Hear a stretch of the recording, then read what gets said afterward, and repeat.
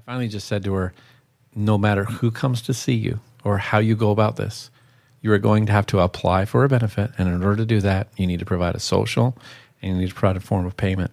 And until you are prepared to do that with someone that you trust, you will not have the benefit, and your son will be in the exact same situation that you are in right now. And if you're okay with that, I'm okay with leaving.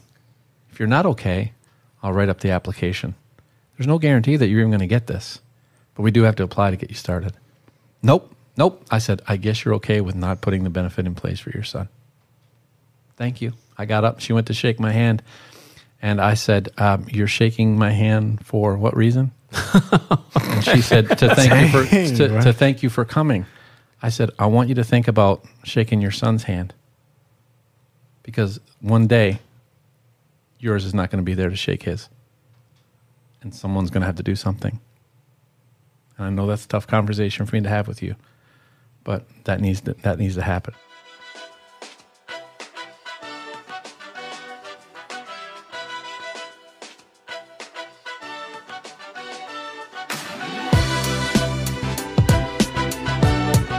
Hello and welcome to episode 26 of the Life Insurance Academy podcast. I'm your host, Austin Lopes-Silvero, and I'm here with Chris Ball, Zach McElwain, and Roger Short. The LIA podcast takes you into the conversations of top producing life insurance agents so that you can level up your business. For episode notes and resources, visit liapodcast.org and follow us on Facebook, Twitter, and Instagram at Life Insure Acad. Also, make sure you've subscribed to our text notifications for episode releases and agent resources. All you have to do is send the letters LIA to the number 82149. That's 82149, and a message with the letters LIA.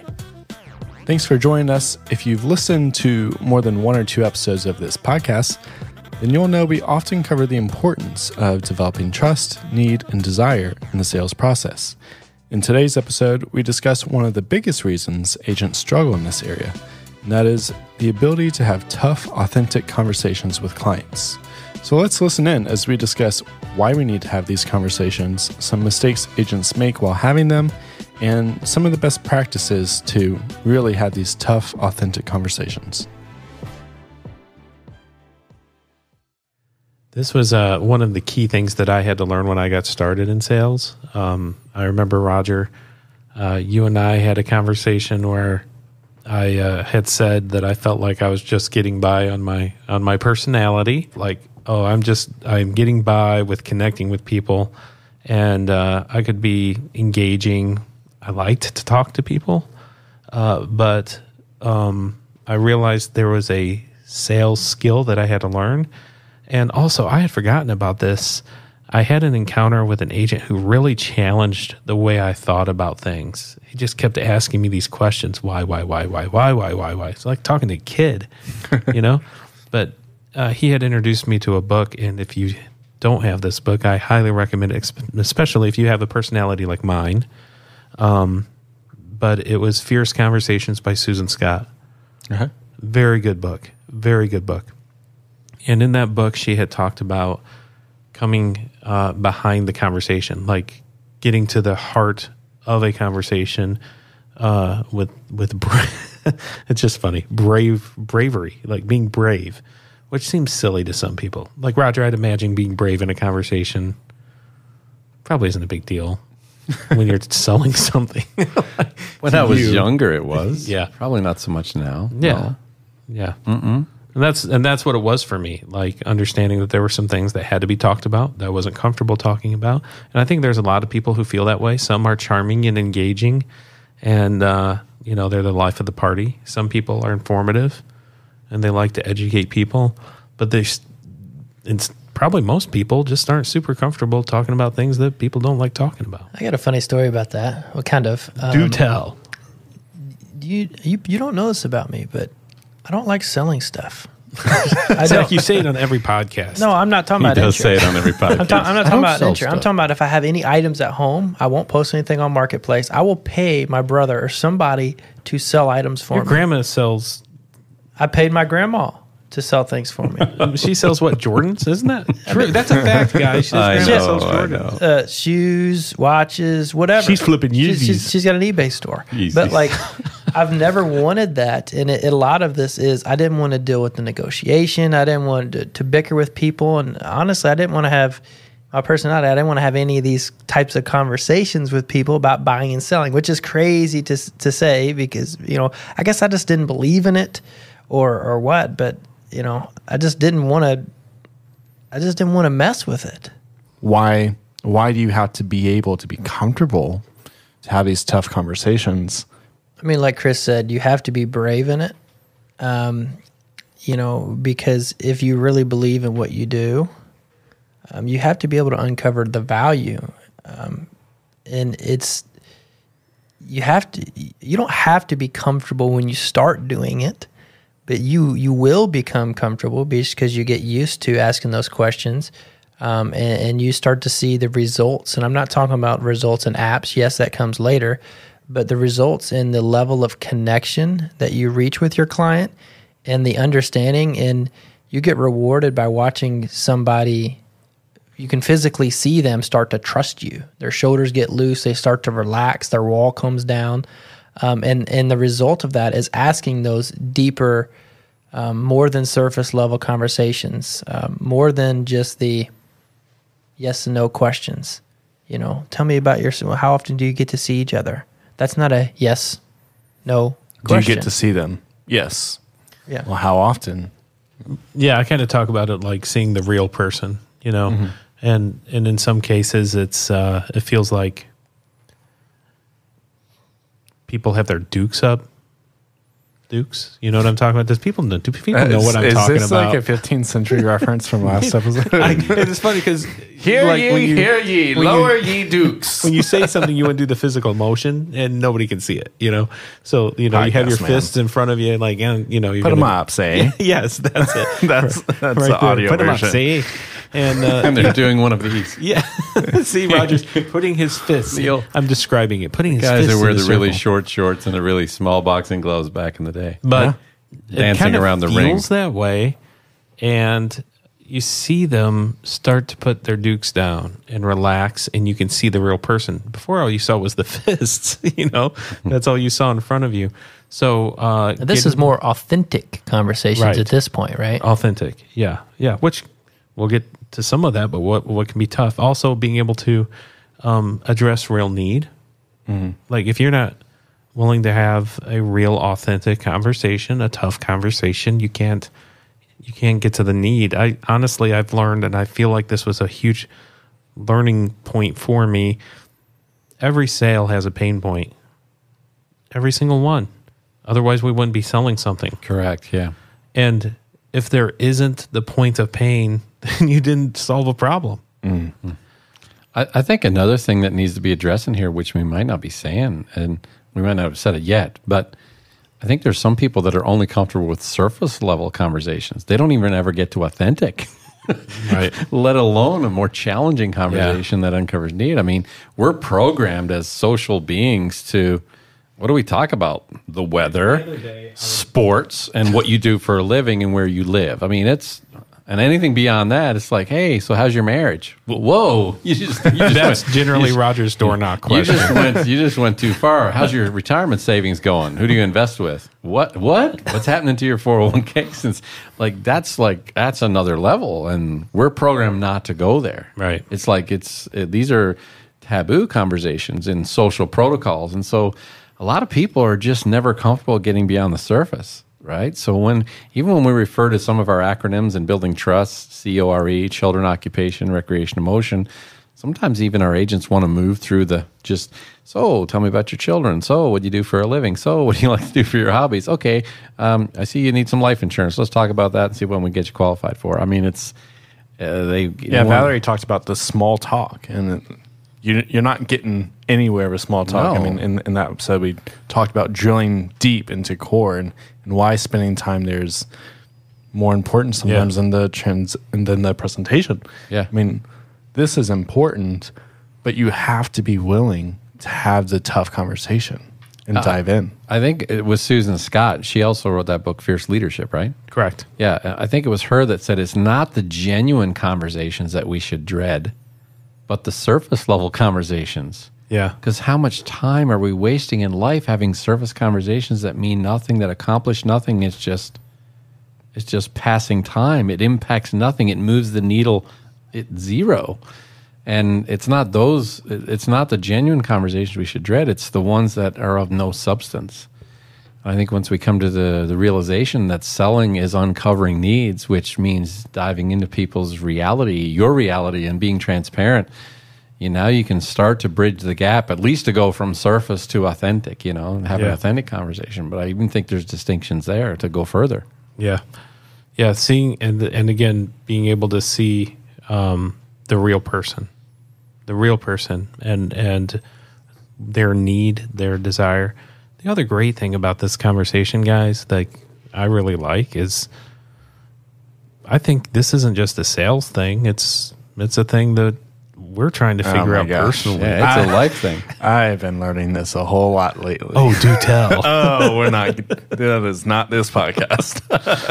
But you do have to be able to have the hard conversations and truly share what you're genuine feeling, and being able to ask them. And you might not get the response that you want, Right. Well, I remember, again, my experiences being so nervous. And Roger, you gave an example of this when you would do the soft close. I'm assuming that if we could find something that's affordable for you that would take care of Rick, Tammy, whoever, then that's something you'd at least want to apply for to see if we can get you covered, right? Right? Yeah. Yeah, right.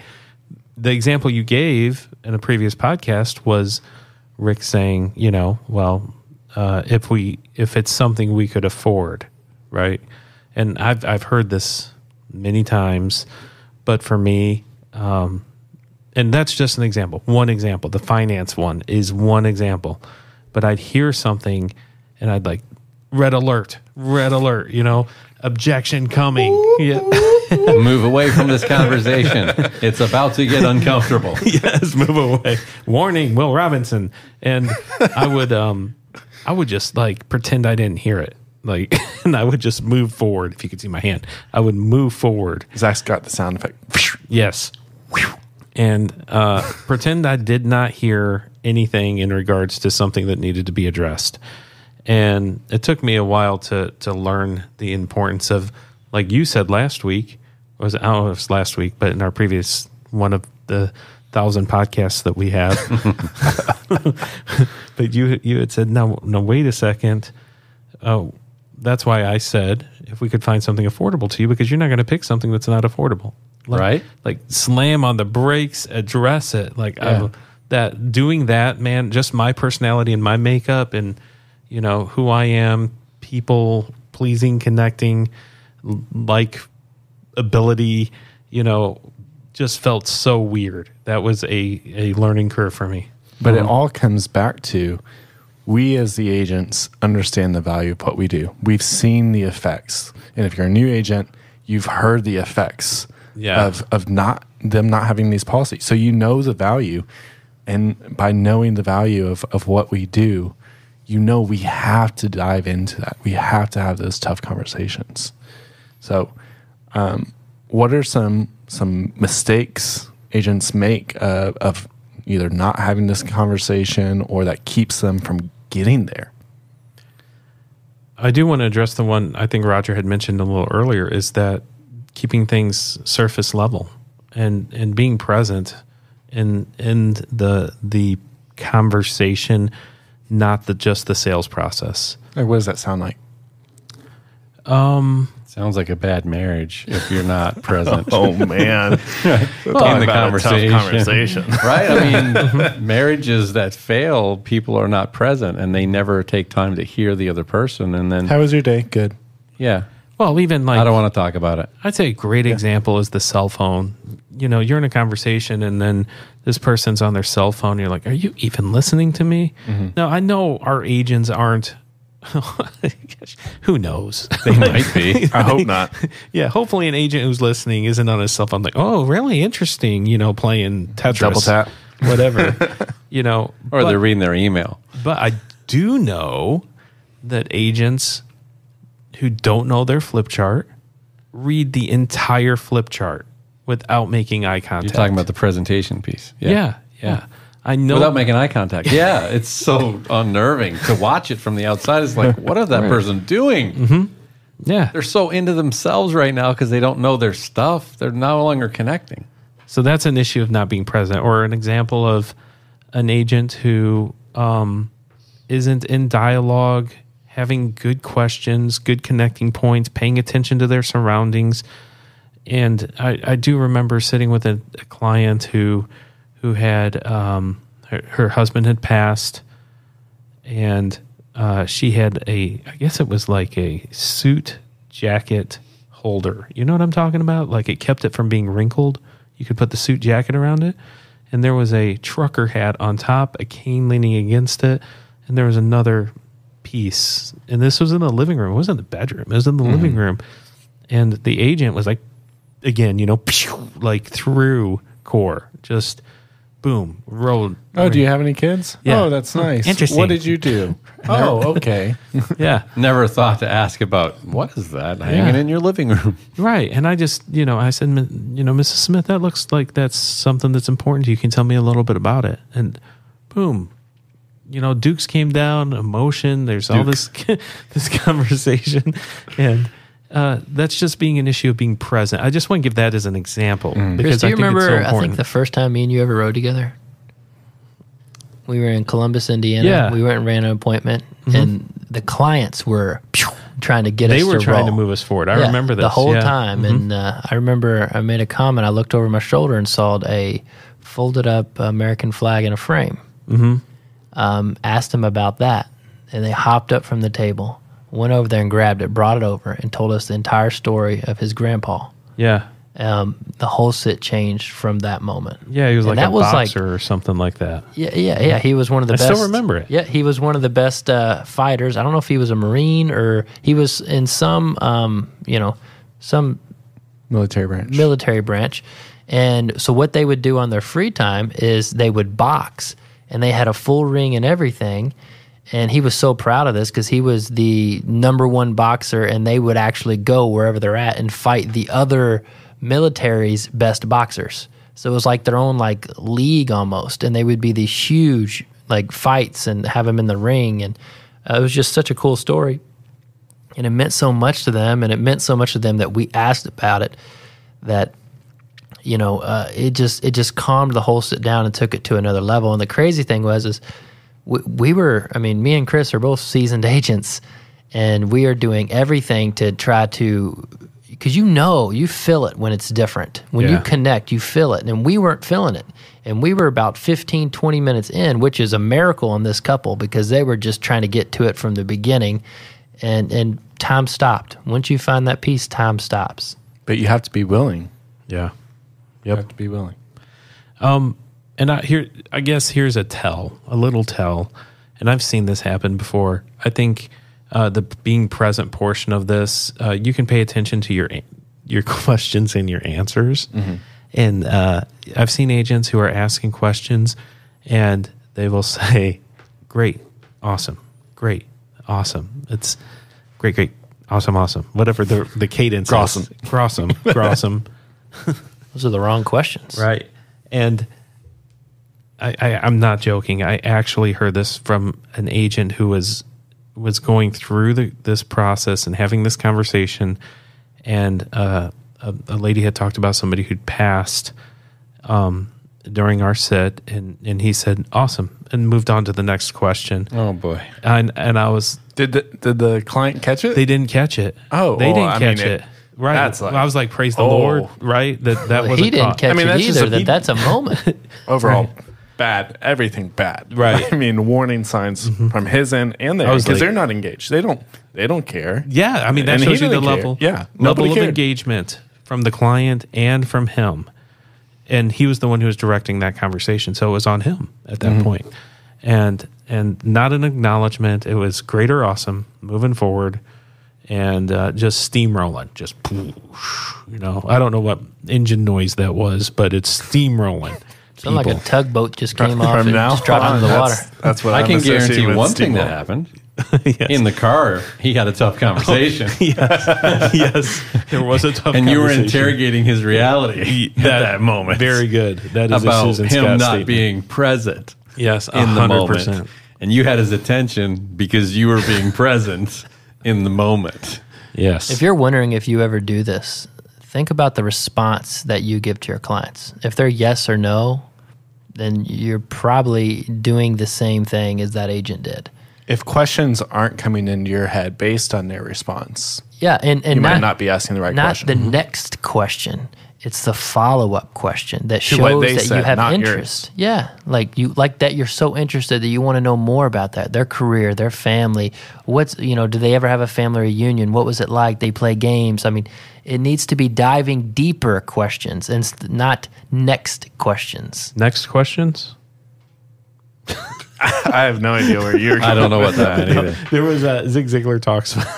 He talks about if you don't know what to say for the next question, just repeat the last statement as a question. So I was giving it a shot. Next I blew it. questions? Next questions? Well, if you're asking questions that only elicit a yes or a no answer, those are not good questions. Those are not the right questions. Correct.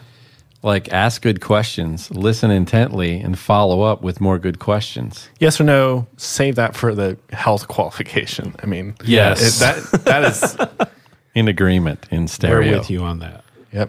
A lot of this comes from just lack of confidence that people have. They're not confident in being or speaking from a position of authority in this area. They're transitioning into the business. Maybe their own financial situation is not exactly right. Maybe their own insurance needs are not taken care of properly. They're into this business because they want to make a living, because they found themselves looking for another career opportunity, because COVID took their job, whatever the situation might be. They didn't graduate from university wanting to, become a life insurance advisor at that point. And they're now in here. And so because of some of that lack of confidence, they're just uncomfortable with going there because they don't know how to address some of these things. So they avoid it. It's like the weird water cooler. It's like the middle schooler at the dance. Not confident. yeah. All the party girls are out there dancing with themselves, and all the boys are on the side going, "I wish I was out there dancing." And that's kind of how that rolls. And when you're not confident, you don't get a good result. This is something that I have learned throughout my time in this On the dance floor. Dude, 'cause you don't want to see that. During my sales journey I hope this blanket statement doesn't hurt people's feelings, but this is a fact that most people are waiting to be told what to do. Most people. And I think people are entering into this and they're used to having a boss who will say, "Hey, go do this," or "Where are those reports?" or, whatever bosses point and tell people to do. You've not had a boss in a while. They stand up when others are sitting down. Yes, they stand up when others are sitting down, things like that. And now they're in this position, and the people they're sitting with are waiting to be directed. Yeah, you're the professional. Yeah. You're the one that understands and knows this. You're the They boss. don't know what. You're the boss. You're the boss. Yeah. Figuratively speaking, in their home, you're the authority. You're the point of authority. You're there to answer their questions. So some of those, that was a realization for me as well, like personally for me, and how I had to approach this as someone who was directing and asking questions and challenging thought processes and moving people forward towards a solution that I saw, and then for them as well. I think another one of those areas is the idea of selling is never been taught as asking good questions, uncovering the need, and then meeting the need with a good solution. Do you think people experience that very often? Experience what? Selling as being taught and looking for a solution versus being told? I think most people experience selling. They have a reason. I guess what I'm saying is they they think it's a certain way because they've had experiences that solidify that thinking. I think some people are just shown a pattern that has worked to some level of success, and they just duplicate that. Yeah. And they're not actually thinking about why it works or what about it makes it work, other than the fact that someone at some point requested information about this, so there must be some need. So I'm just going to plow through this and find out what we can qualify you for, find an affordable price, and on to the next one.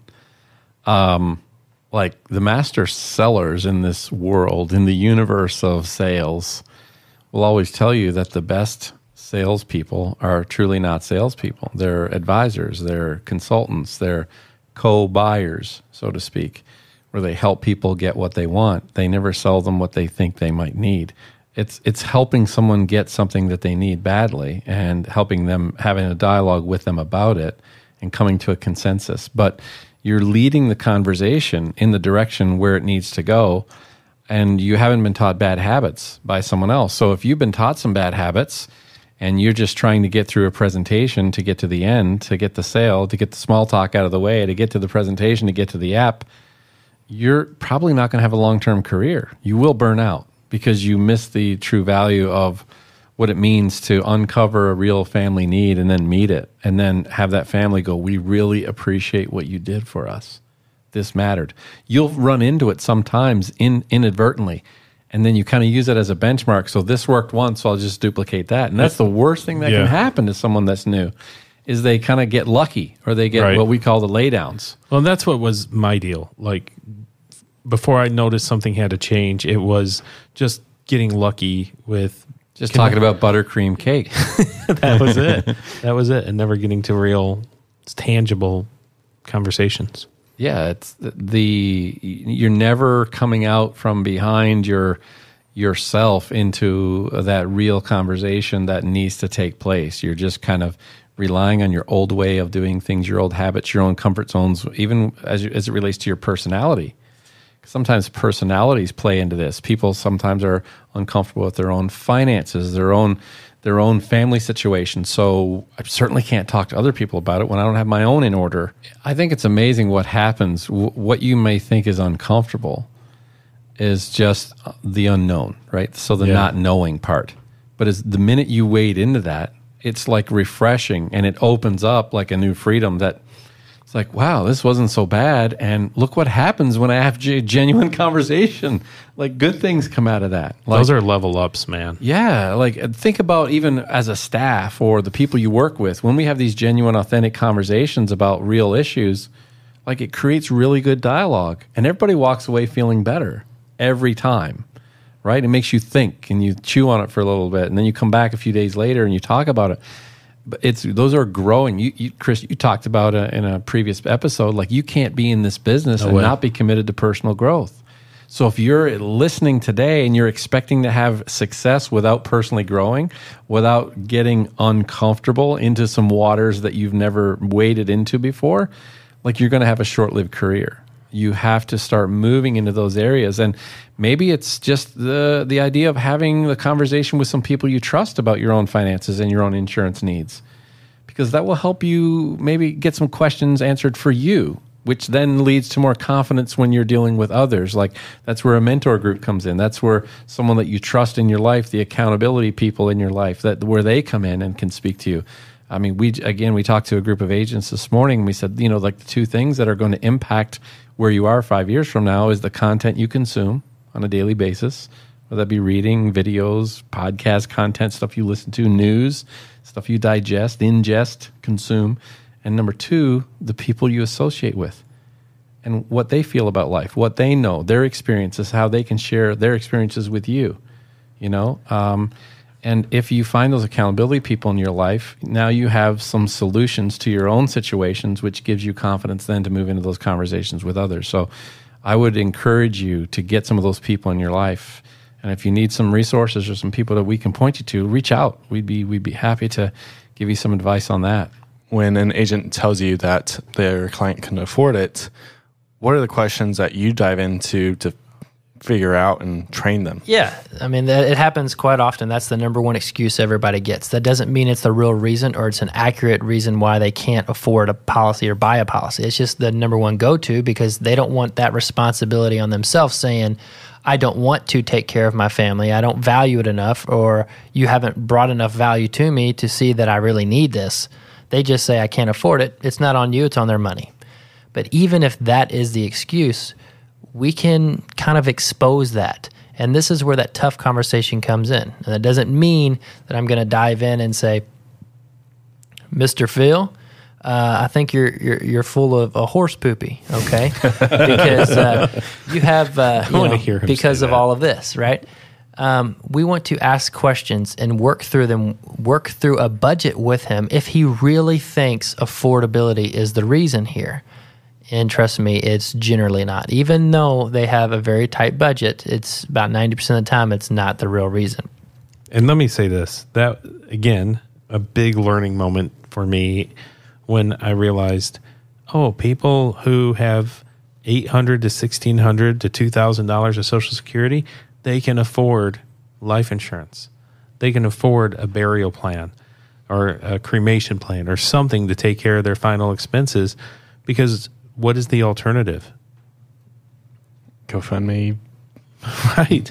broke family. We see this. Broke That's the family. They don't have GoFundMe. I would Correct. imagine they never use it. But when you're diving into their finances, and you have to think about this all starts at the beginning, is everything we do, every single one of these podcasts ties together. You have to have that trust, them genuine conversations, the authentic conversations, taking your time when you're building that core to dive into the emotion, because at the very end of that relationship is what allows you to dive into the tough conversation at the end, meaning they trust you. And you're showing empathy towards them and their budget, and you're asking questions you're not telling them. So you gently want to work through a budget with them. And I may know that Phil's over here smoking 2 packs of cigarettes a day at $5 a pop, which is quite a bit of money on a monthly basis. That's like $70,000 a month. Right. Yeah, Chris, 300. I'm very good at math. 300.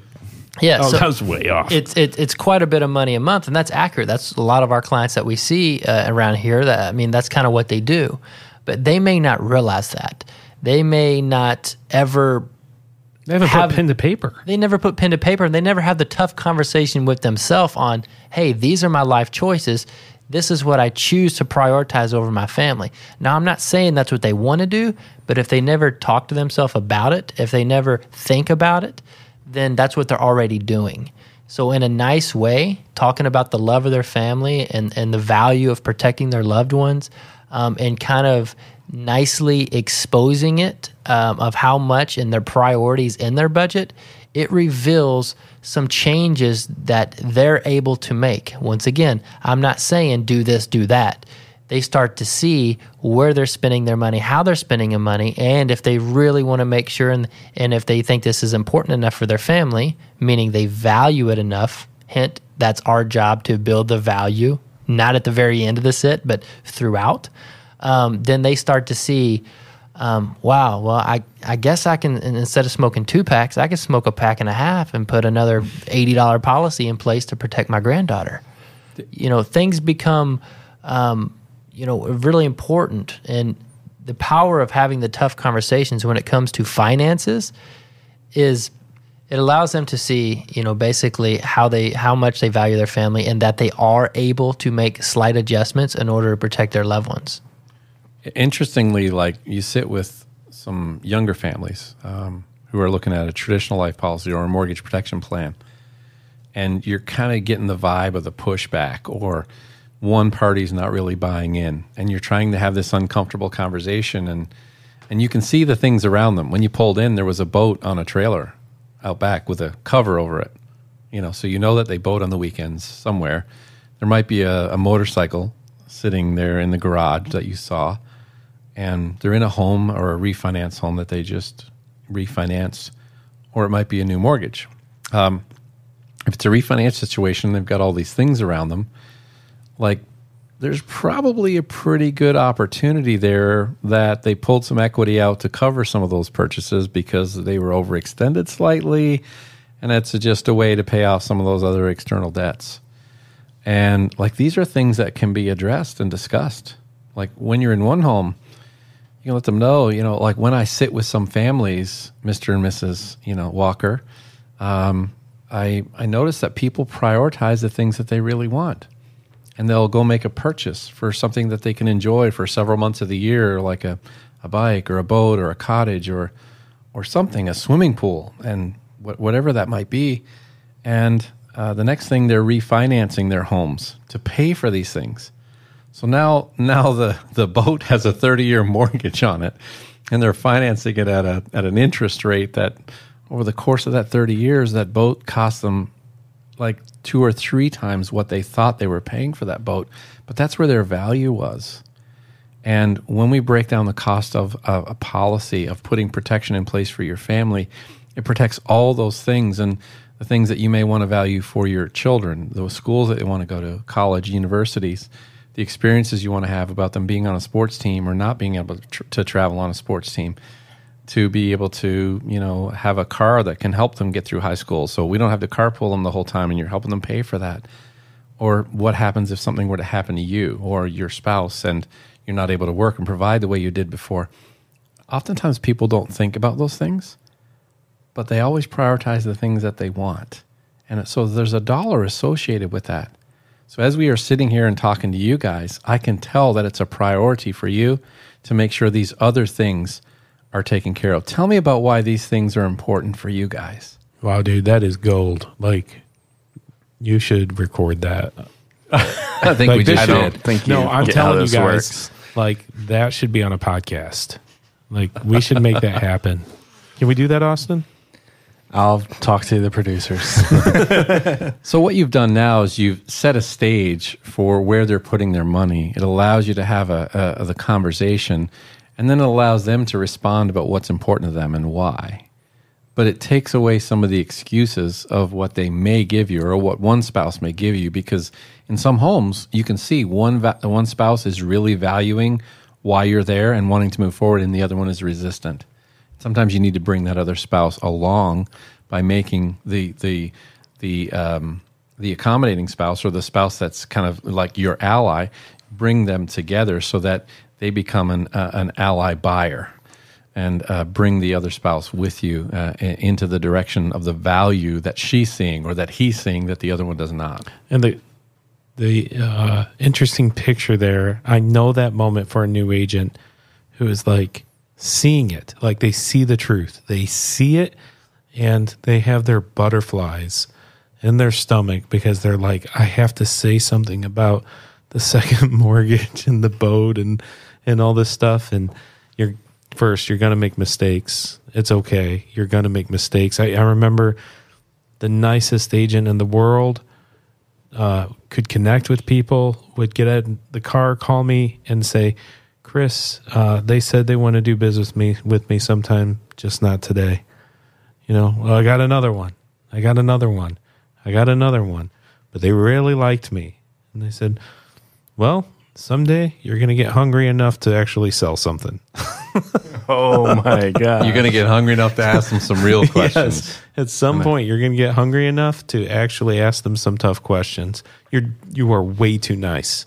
And it wasn't even a nice issue. Maybe that's not the right way to say it, but too accommodating to their present reality and not helping them see the future, because you know the future. You know how this is going to end.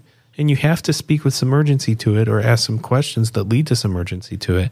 So I know that moment. I know those feelings. And I want to say this. They think they're being nice, right? Mm-hmm. But the reality is, it's not that they're worried about being nice to them.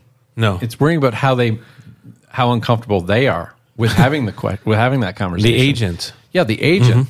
Mm-hmm. They're not as concerned about being nice or not nice. Right. They're concerned about, this makes me feel really awkward and I'm not comfortable. So, it's like, hey. Well, I guess they don't want it.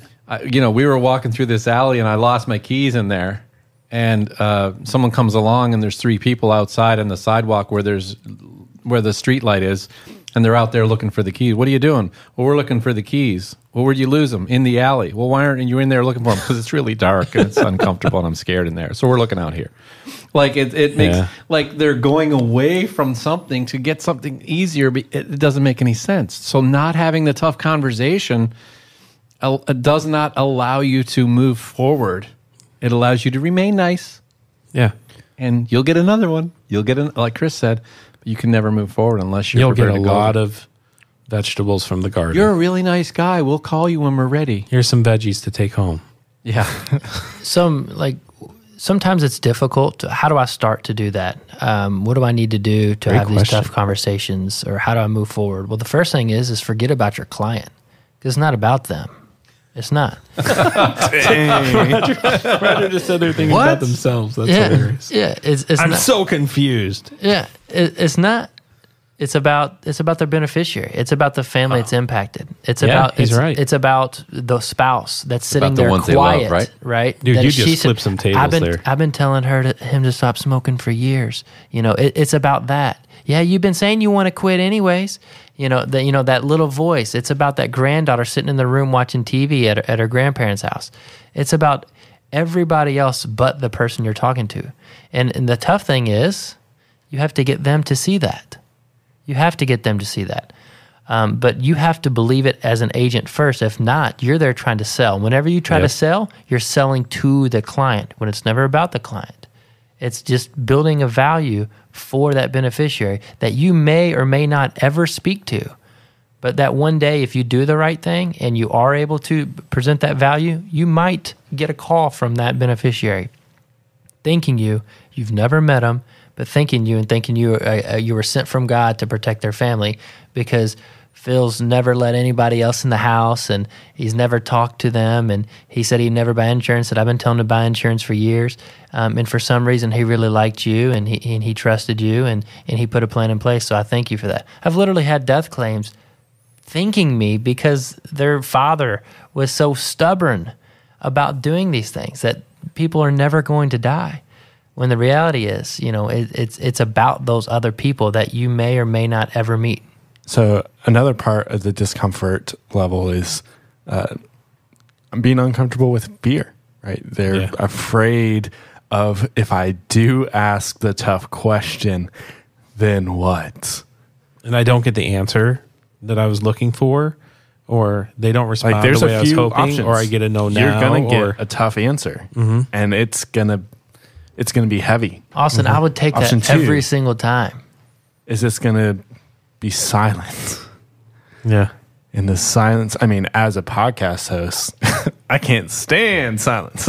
It's dead air. I think people are afraid of silence. Yeah.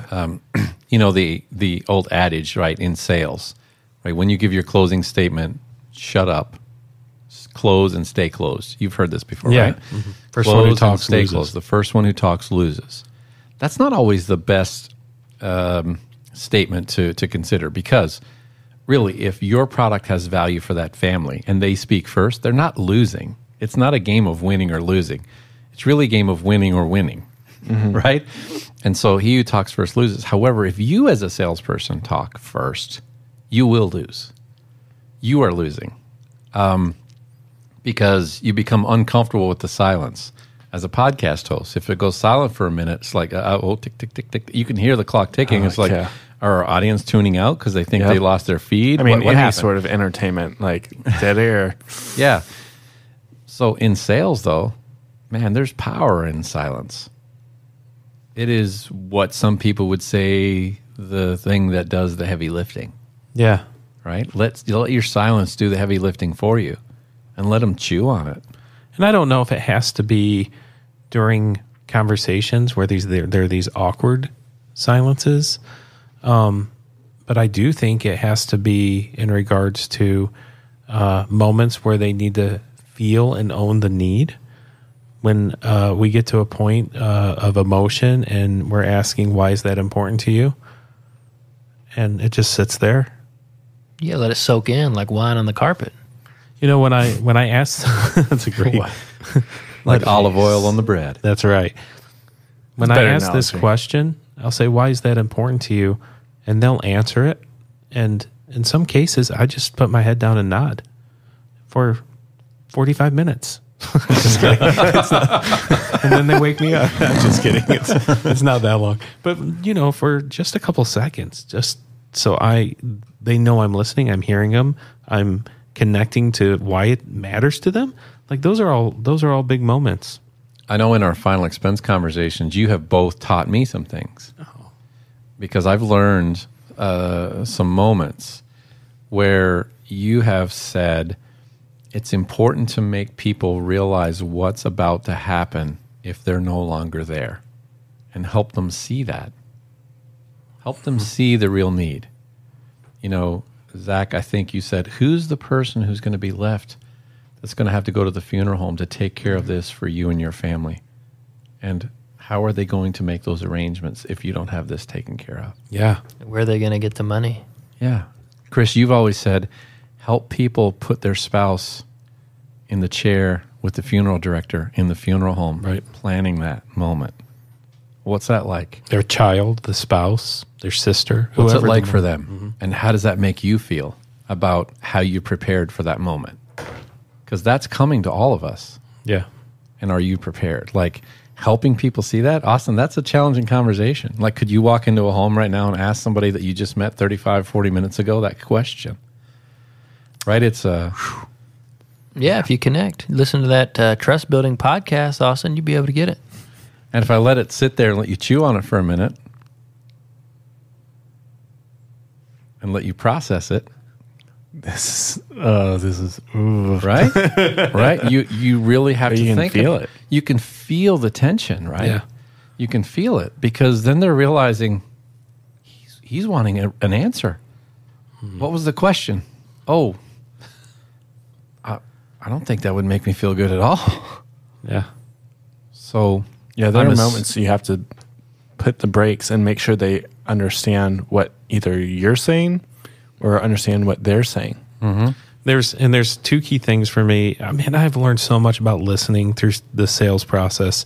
And one is giving them the opportunity to process and digest information, even on the education side. And then on the other part of it, give them the ability, the opportunity to find the words that they're looking for. I mean, I can't say, how does that make you feel? And when it gets quiet, say, probably doesn't make you feel very good, does it? Like, I can't. Yeah, you're stealing it from them. Perfect word. I stole that from you. You stole your own power. You just stole that from Chris. Mm-hmm. You stole the power from them, from the moment. Yeah. Because that moment was theirs to answer. Yeah. It wasn't yours to interject because you became slightly uncomfortable with the silence. Yeah. And to me, that's a possibility of becoming a big fat chargeback because I didn't give them the chance to own the moment. It may be about how much they want to put in place. It may be about whether they want to do anything at all. It may be about some uncomfortable decisions they need to make about their other spending to be able to prioritize this. Right. Being able to.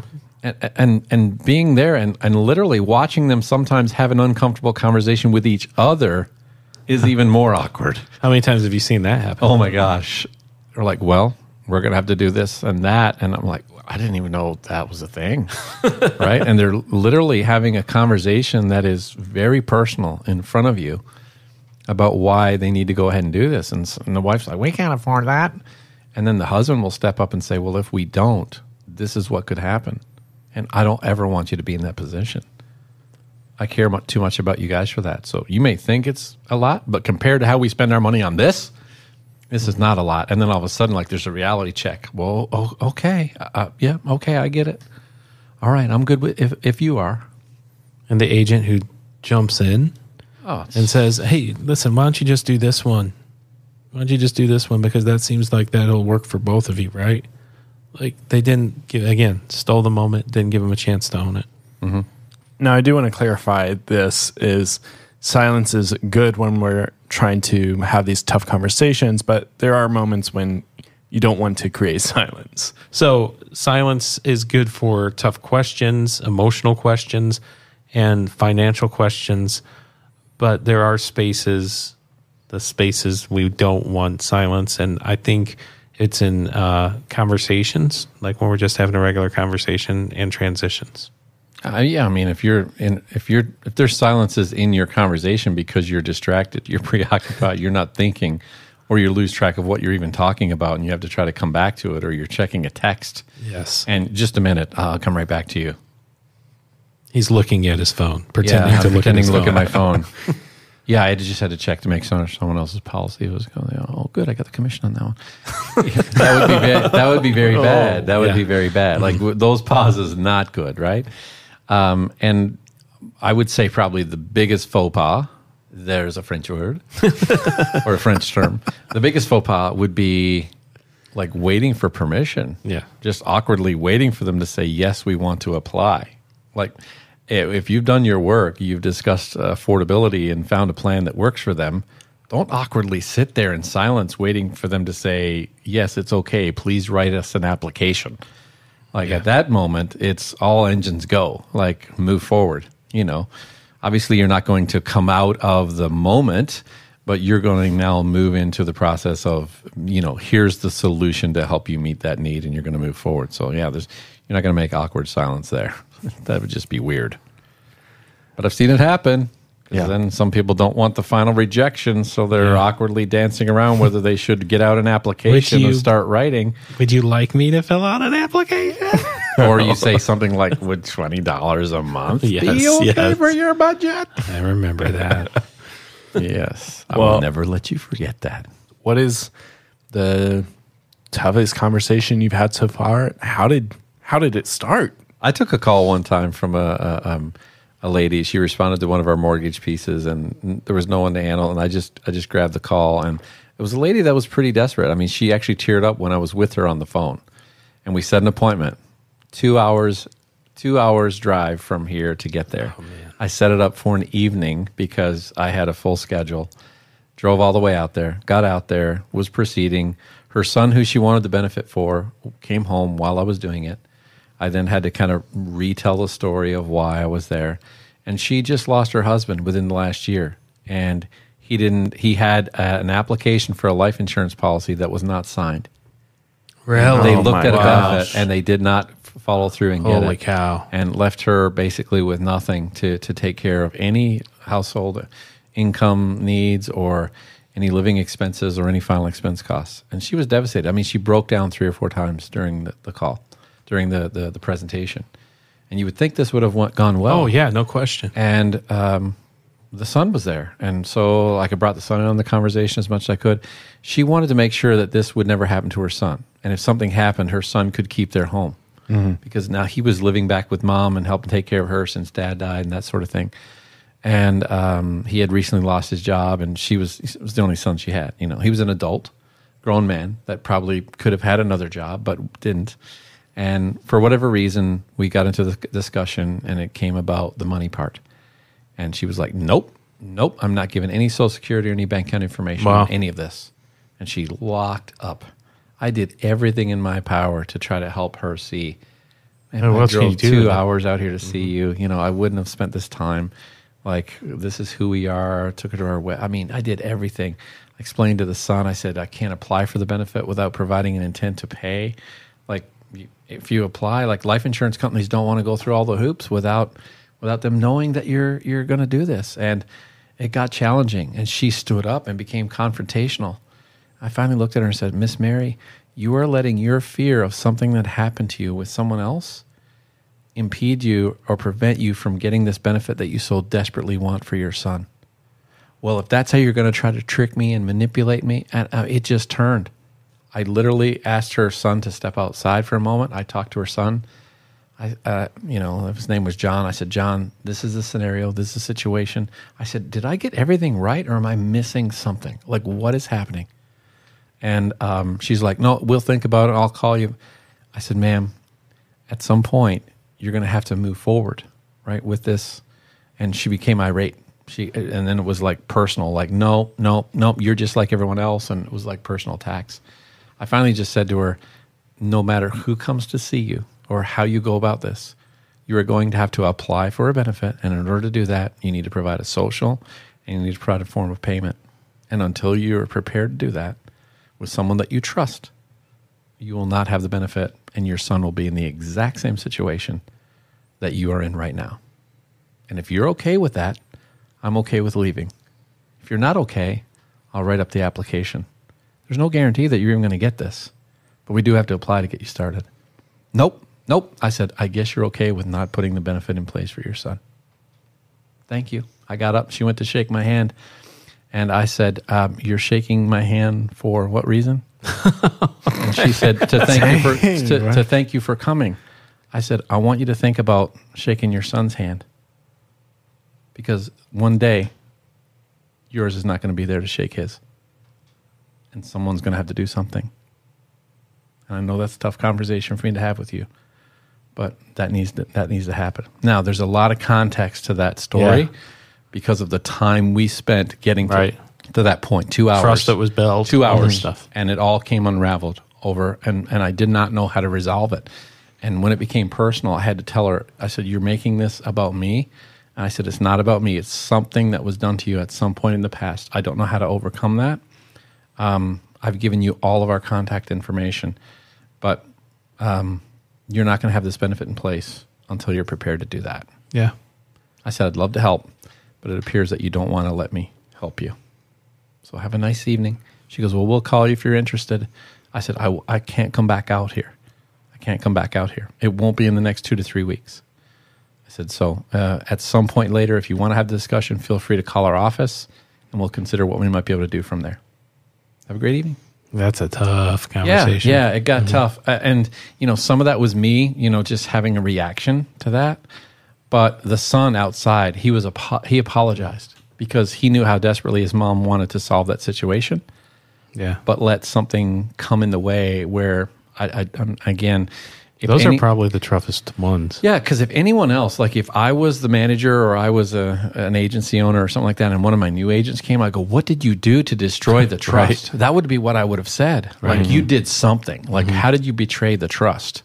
Something happened. But there was some wound there.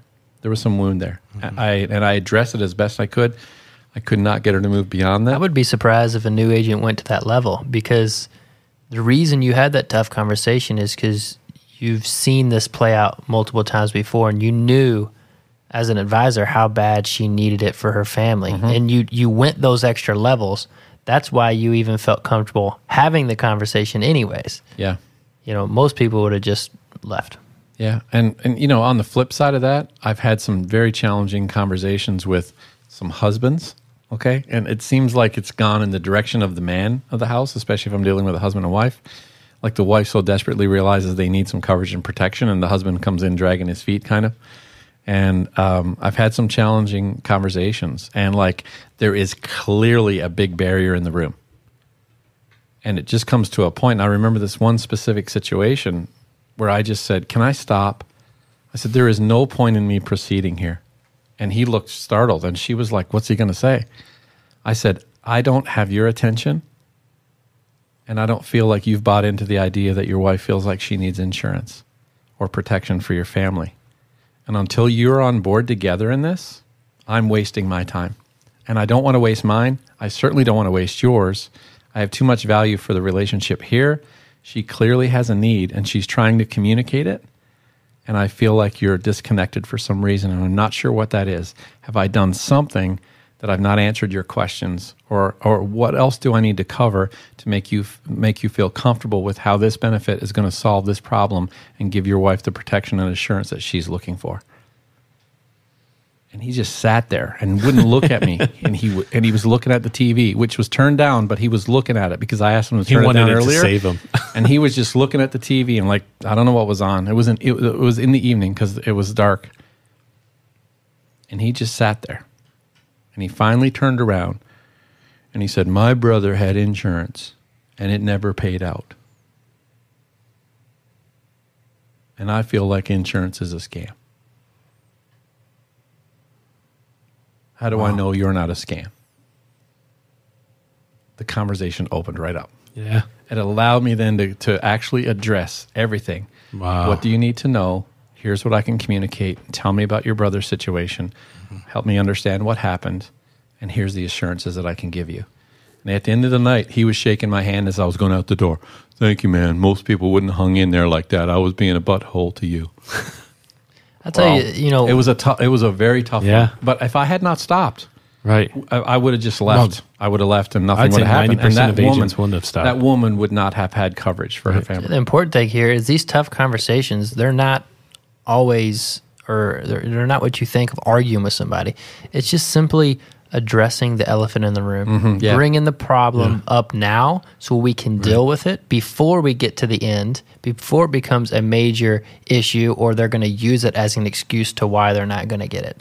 And like the same thing, like Roger, in those situations, I mean, I have like so many playing in my head where literally building core or transitioning or just starting the presentation that I didn't have their involvement. And I had to do the same thing. I had to bring them both there because what's the point in wasting my time and going through it to only come to the end and he's already made his decision up now unless I address it, unless I bring up the issue, and I don't want to say the word challenge, but unless I step Reveal. up. Yeah, step up to the issue, to what the real problem is. And sometimes it may, hey, have you had a bad day? Right. You know, I've what's had going that on? conversation. You know, and I think, you know, as a new agent or as an existing agent or somebody that is just more of an introvert that don't like conversation or don't like conversations, but confrontation. Confrontation. Yeah. You know, the important thing to remember is, what do you have to lose?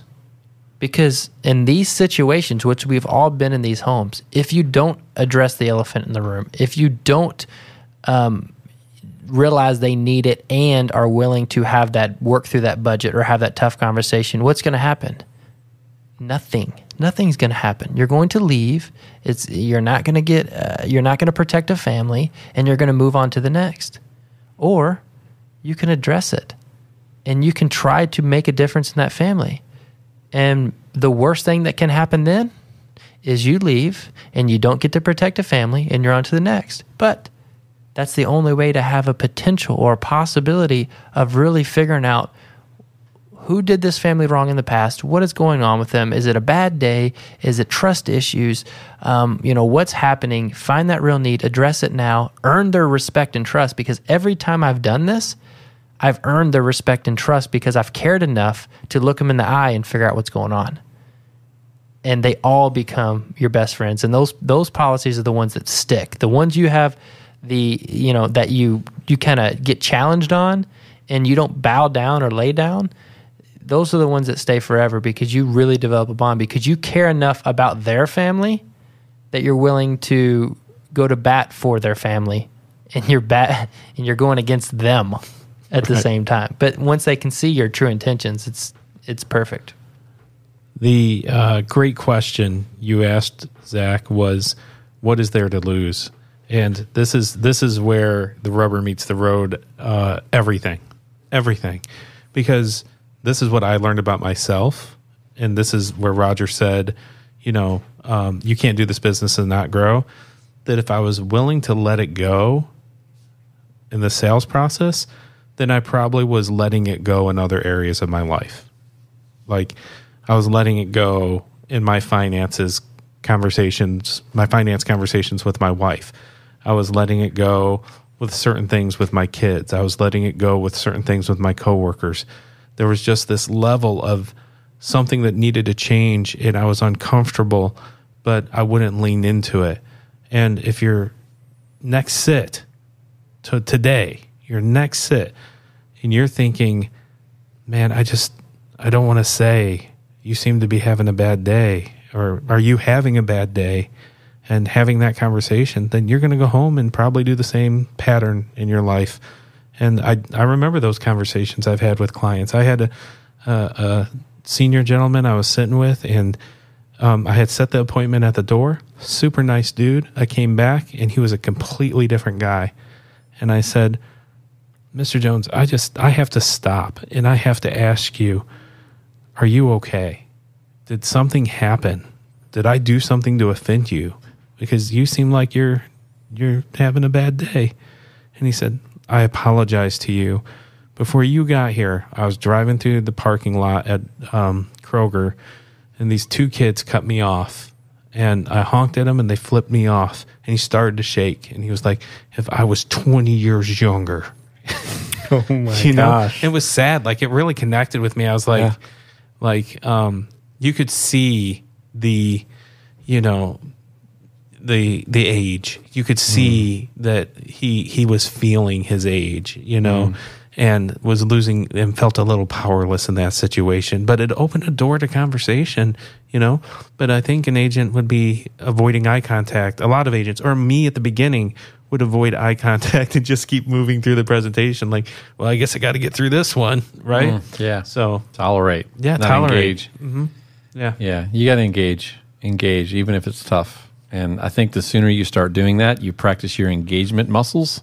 Yeah. And once you wade into some of those conversations, you realize that doors do open, and it's okay. It is a safe space as long as you create it to be such, and be okay with answers that you don't have, or questions that you don't have answers for. It's okay. You don't need to know all the answers.